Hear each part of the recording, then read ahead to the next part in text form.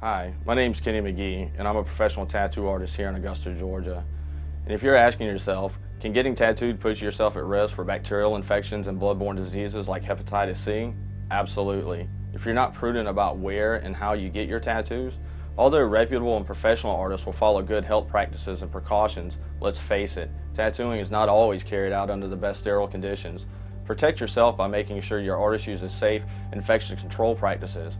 I will show you what to look for when you're looking for a safe and professional tattoo. Make sure they have a business license and health department certification and a grade. Make sure they use new single-use sterile needles sealed in an autoclave bag with a date. Disposable gloves.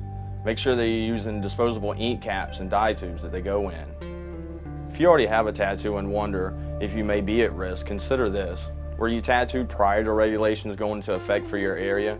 Do you even know what the regulations are in your area? Were you tattooed in an unregulated environment such as a prison, a tattoo party, a friend's home, a makeshift or traveling tattoo parlor, or even as part of a fraternity or athletic hazing ritual? Now, if these questions make you think or wonder, could you have hepatitis C? Get tested. It's confidential and it's free. 3.2 million people in the U.S. have hepatitis C, and most don't even know it. 12,000 people die of it every year. MedEx offers free and confidential testing.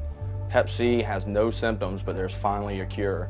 Take control of your health. Get tested and live. Call MedEx today.